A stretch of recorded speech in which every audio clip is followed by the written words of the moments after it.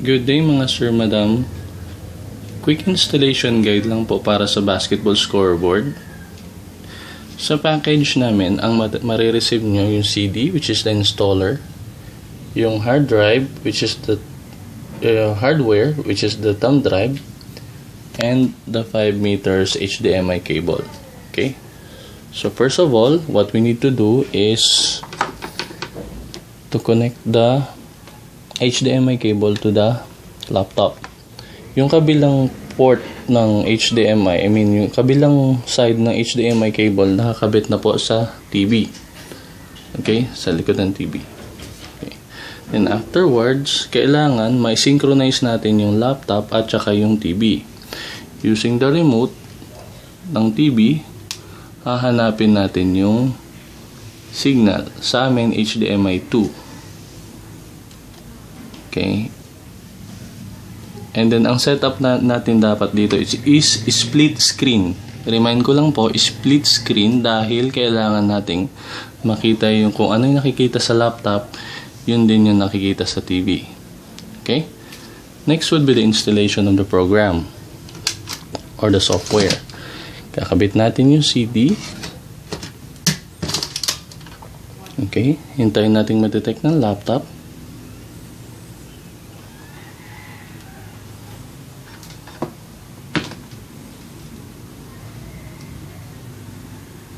Okay. Once na na-detect na ng laptop,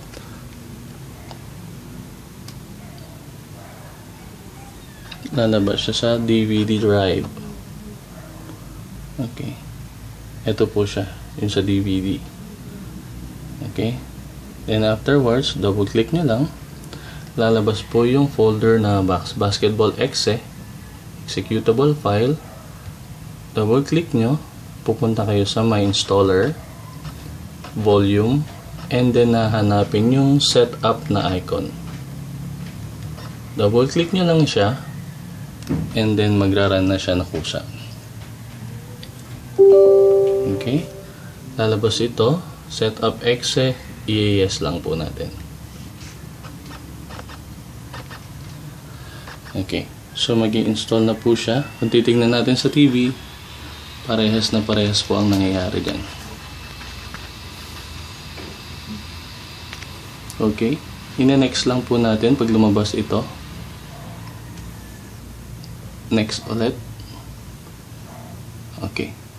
So mabilis lang naman po ang installation dahil maliit lang yung file na to. Hindi po magdaran yung software or yung program natin hanggat wala yung hardware. So okay na. Finish na siya, ina-next nyo lang. And then that's it. Okay.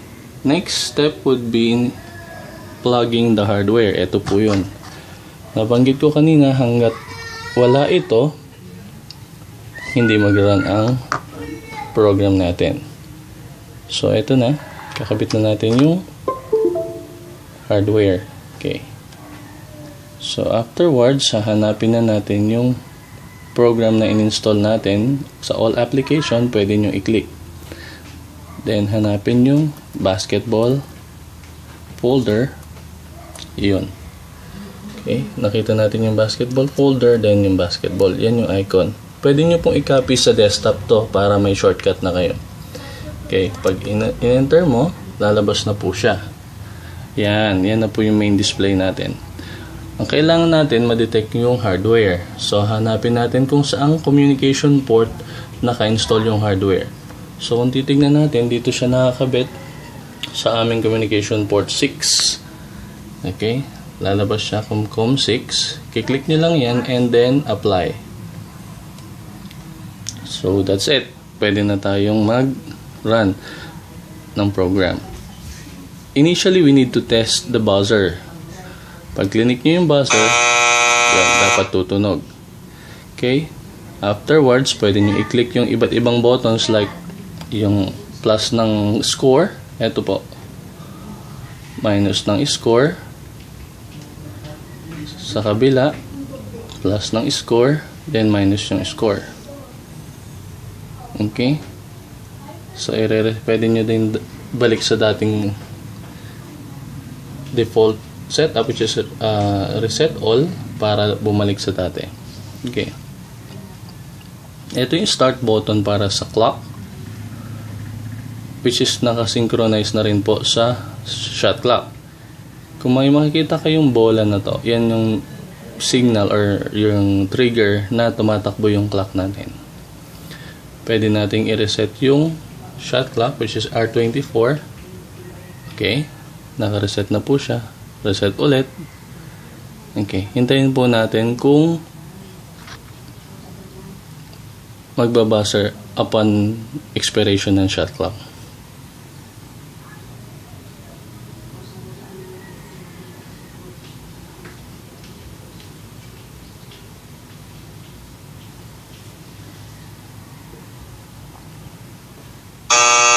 Okay, yung expiration is working fine.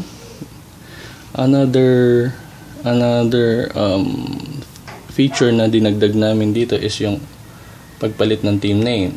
Gamit ang option button, pwede tayong magpalit.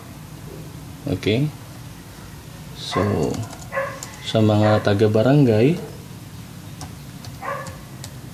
ayan po. At sa mga taga-Alaska.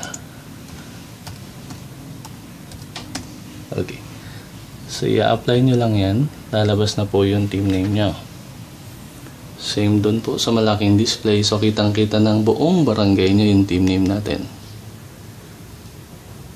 Okay. Next button to test is the possession. Ito po yung possession. Ayan po yung arrow. So, once na-click nyo yung possession, lilipat po yung color ng arrow. Okay. And then, next would be the team fouls. Okay, working good. Other one would be this one. And then the period, kung ano na pong quarter. Okay, so all buttons are working fine. Reset all lang natin para magpunta sa default ng program. Okay, kiklik nyo lang yung reset all. So basically, ganyan po yung operation ng aming basketball scoreboard. Okay, and then kung may iba pa pong question, pwede kayong mag-message sa amin or tumawag sa number na 361-8771. Yun po yung landline ng office namin. Okay, so sir, ma'am, maraming salamat po sa panonood at sa time nyo.